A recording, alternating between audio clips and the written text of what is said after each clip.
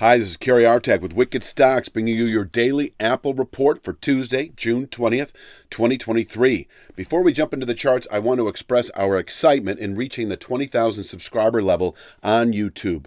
In celebration, today we're offering our SPY and Triple Q analysis for Tuesday, June 20th, completely free. Be sure to check out both of those videos on our YouTube channel.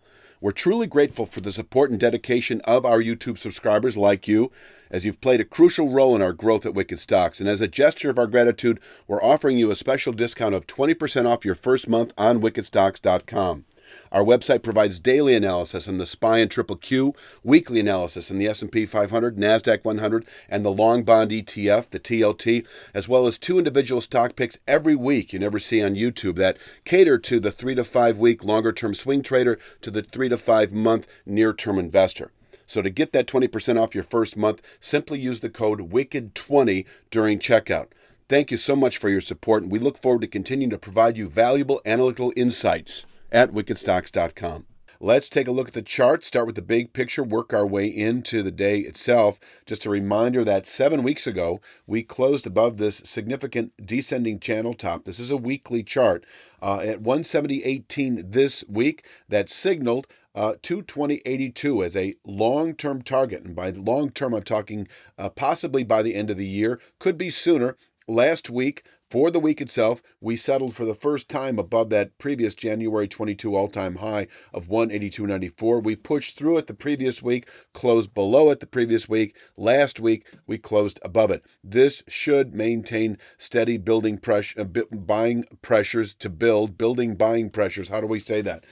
We should see bullish continuation as we move into July, August, September. I now see 220.82 as a potential 3 to 5 month upside objective, that the move continues following last week's secondary buy signal above 182.94. Now, for the day itself, where to begin? I'm going to show this chart here.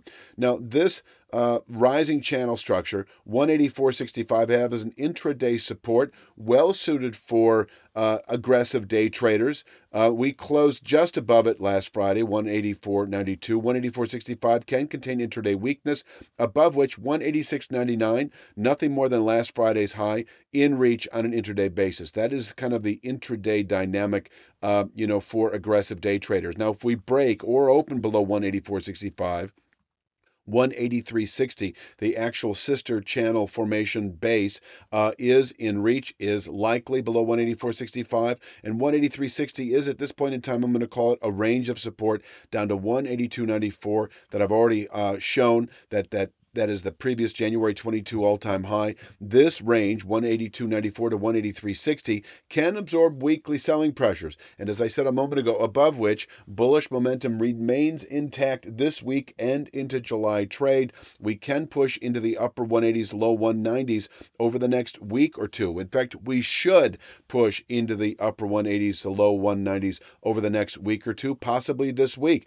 If we push through today, 186.99, we might reach 189.57 today, which is nothing more than a 2-week rising channel top at 189.57. And I like it as a weekly resistance level because it backs up this longer-term channel top that goes back to the March low at 190.71. So, 182.94 to 183.60 is your base of support for the week. It is a decent area to buy into, and above which we can, by Friday's close, by the end of next week at the very latest, reach this 190.71 rising channel top. This is an area that can contain weekly buying pressures. There's nothing to say that this rally that I'm expecting in the later year is going to be straight up. It is more like 2 steps forward, 1 step back. And so, we can push into the upper 180s, low 190s and fall off from here into next week. I don't know all the way back to 182.94. That is certainly possible, but that could be the play.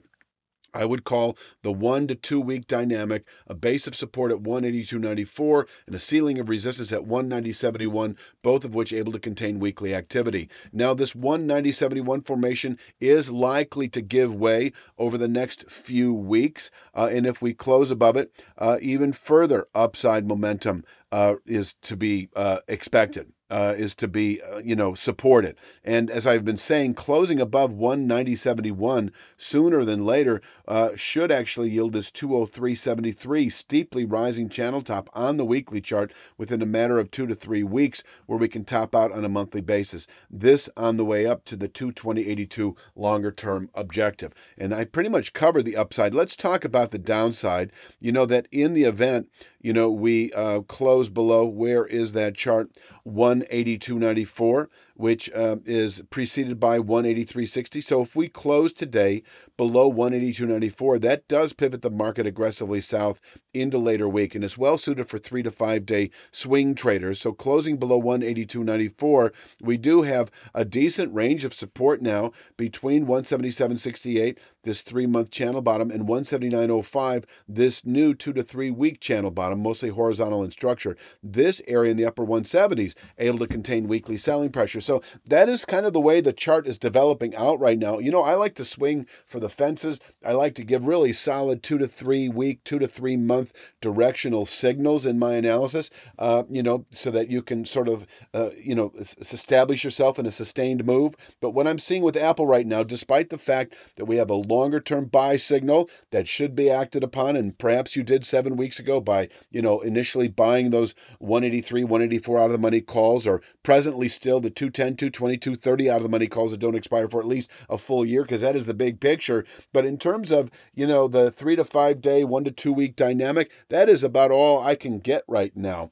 Closing below 182.94, 3 to 5 day sell signal into the upper 170s. Closing below the upper 170s, 3 to 5 day sell signal into the lower 170s. So there's no way for me right now to confidently say that you can sell the market at a certain point presently and anticipate the lower 170s. It's just not there. The only way I see the lower 170s long-term support presenting itself is if we were to close sooner than later below this convergent structure between 177.68 and 179.05. And if we did close below 177.68, then yes, I would expect a retest of this 170.18 channel top within 3 to 5 more days. But this picture pretty much says it all. Long-term buy signal into the 220s, rising weekly, and that was confirmed last week essentially with the settlement above that previous all-time high of 182.94. You can buy 182.94, 183.60 this week. That is our early support, and above which, once again, the upper 180s, low 190s are expected over the next week or two, quite possibly this week, where we can top out on a weekly basis. And there you have it again, kind of the 1 to 2 week time frame. Closing above 190.71 actually would provide that 2 to 3 week buy signal that I like to play, and that would then indicate the 203.73 rising channel top. And that is the next sort of big picture play to the upside. Downside is a series of stair steps on the way down, perhaps to 170.18.